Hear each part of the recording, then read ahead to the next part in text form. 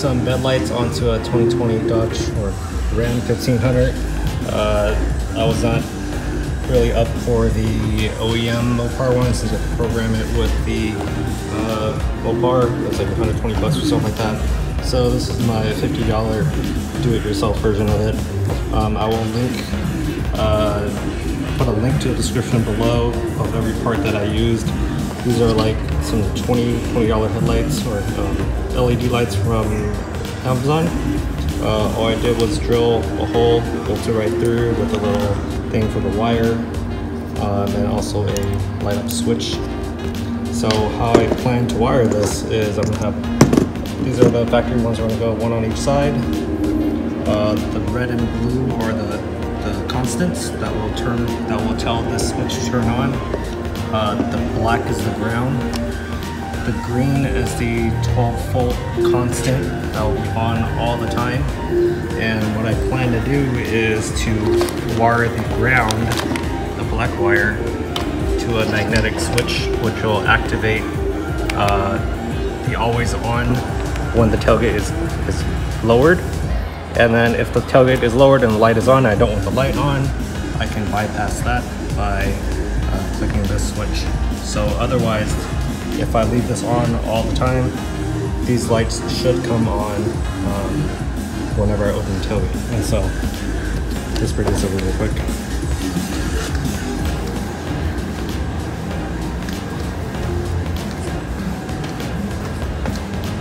So this will pop in either on that side or this side.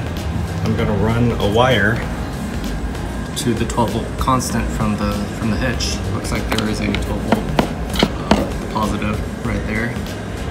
That will give me power to this guy. And then the ground, I'm gonna do a magnetic switch. Probably stick it to this guy and stick it to the other guy. We're gonna have to play with the location to see where that goes. But this should be pretty straightforward. The hardest part is going to be probably finding the wire to tap the 12-volt constant to. The ground should be pretty straightforward. Alright, so we're back here. I'm actually just using speaker wire, but I'm going to wrap it in a loom. The LED has a super small draw, so honestly I'm not too worried about it being overloaded. We're also going to fuse the power coming from the tailgate hitch. And so here's my plan. I'm going to have the power switch on that side. I'm going to run the wire down to the bottom. This guy's going to come on that side, come down and across. They're going to meet in the middle. And then when I'm down there, I'm going to solder all the connections and heat shrink it together so that it's kind of a permanent connection. And then we're going to have to just zip tie it to whatever existing wires we have down there. Drop the wire all the way down. I'm not going to fully put it in yet. Here. Alright, here it is again. Wire literally just dropped down the hole. There are a bunch of, so there's a bunch of tabs, which I think you can use some of these little tab zip ties to hold in place, or you can zip it to the hole. I guess I'm going to follow this wire loom. This side goes over. Look at that, we just found the ground as well. So we're going to use that ground and we're going to go straight to this harness for power. So that's one side. That pretty much should be self-explanatory. For the other side, I won't show it, but we're gonna do the same thing. We're gonna drop the line down, zip tie it, run it to this middle part. Driver side all soldered together, and what do you call this? Heat shrinked together. So we should be safe. The back of the harness, the yellow is not being used. Green is to the constant. We're going to fuse it on the other side where the double constant is. The red and the blue is going to connect to the red coming from the other side, from the other light that is. And the black is going to go to our magnetic switch, which we'll connect down below. Taking our magnetic switch, we are shoving it down this hole. I'm hoping to find it on the other side.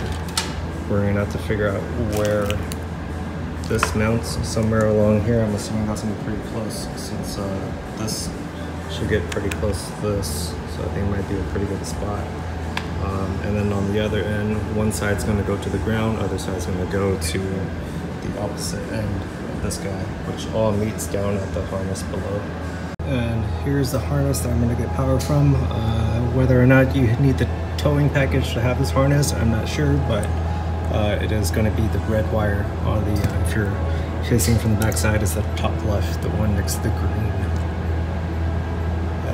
On the front of, or I guess on the back of the bumper, there's a diagram that shows you that's the power. So I'm just going to take a wire tap. I'm going to undo that electrical tape and then just wire tap into the 12 volt. Here is the harness disconnected. I cut open some of the loom so I can get to the red wire. And then I'm going to add a fused wire tap with one of these guys. Clamp right in there, and then I'm going to wrap the whole thing back up with some electrical tape. All hooked up, just gotta finish tying everything and then heat shrink those guys.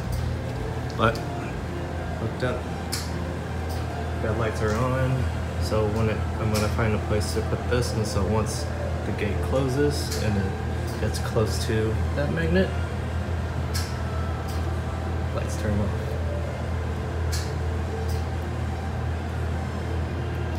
Or if I want to override it, just have to press the button.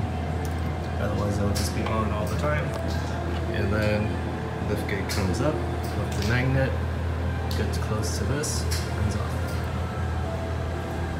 Nice and bright. Let's turn off this light. See how bright it is. Oh yeah. That's pretty bright. Here it is all finished in the dark. So when we close the bed, magnets hit and turns off the light. When you open it, lights turn on. If you want to override it, you press the button and it turns off.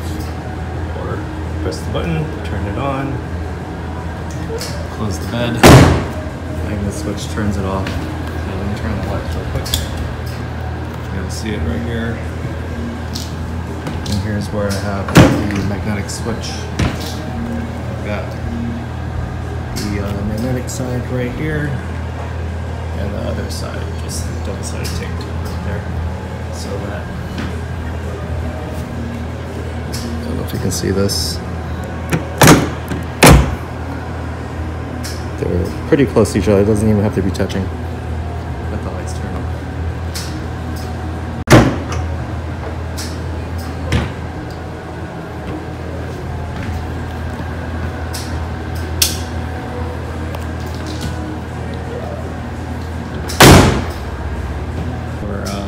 If you like this video, please subscribe.